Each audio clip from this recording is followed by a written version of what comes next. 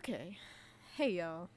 So, I just wanted to make this quick video, and I'm gonna do it as quickly as possible about fixing a problem that I've been having that's been very, very frustrating with Spotify, where the songs, certain songs wouldn't play, and even the album art wouldn't show. It would just be blank, and nothing would happen when I clicked them. And I thought that the solution was to uninstall Spotify and then reinstall it. And when I did that, all of my favorite songs were gone. All of my playlists were empty. Even playlists that were made by Spotify were empty. And I searched and searched and searched for hours and could find nothing to fix it. I just gave up, thought maybe the server was down or something.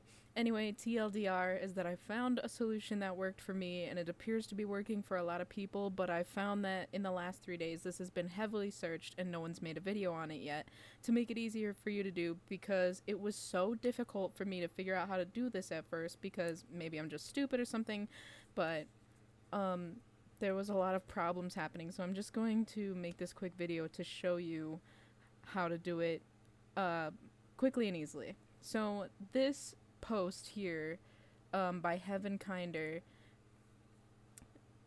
is in one of these Spotify forum things. This is the solution that worked for me. I'm going to walk you through it real quick, and I'm going to copy this because this is exactly what I had and I already fixed mine. So you're going to go to, Windows Explorer or whatever, and you're going to find your local disk. Go to Windows, and you're going to find System 32. Even though I have a 64-bit computer or whatever, don't worry about that. You're going to find the drivers folder right here.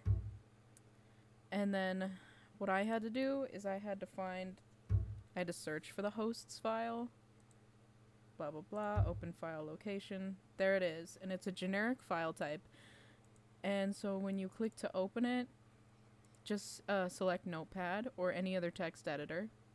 And what you're going to get is this. And now at the bottom here, there's all these, I have no idea what these are. I'm not a tech genius, alright? But I had a line down here that looked like this. It said spclient.wg.spotify.com. And so what you have to do is you have to delete that. Now, where I ran into an issue is when I tried to save this. Like, I just hit Control S to try and save it, and it would tell me that I didn't have permission to save in this folder. So what you actually have to do is go to, so this is in the etc folder. So I would right click the etc folder, click properties, and then under security, the security tab, you want to edit permissions, and you'll click on the administrator. You have to be on an administrator account to do this. And this is just, my PC, so I'm the administrator. And so you click that, and then you click full control and make sure all the boxes on allow are checked for you, except for this one, which I can't seem to do for some reason. And this is on Windows 7, by the way. I don't use Windows 10. And then you click apply, yes, and okay. And then you should be able to save this just by hitting Control S. And it'll just save the file as it was. And like they say in this post, if you can't save it, even after doing what I just showed you, close the folder, reopen the folder, the etc folder, close the file and reopen the file, redelete the Spotify line, and then do a save as and give it a different name, delete the old one, and then change the name back to just hosts. And then you can reopen Spotify and everything should be there. And one of the things that I learned about this issue, personally for me, is that I used to pay for Spotify Premium. And when I stopped paying for Premium, I never got ads back. And I always thought that that was weird. And for months and months, I never had ads, even though I was on a Spotify free account. And now I've noticed that after doing this, that the ads are back. So I'm thinking where the issue was happening is that that line in that file was the old Spotify premium thingamajiggy, I don't know the term, telling the Spotify system not to give any ads, but because I was on a free account, it was conflicting the app.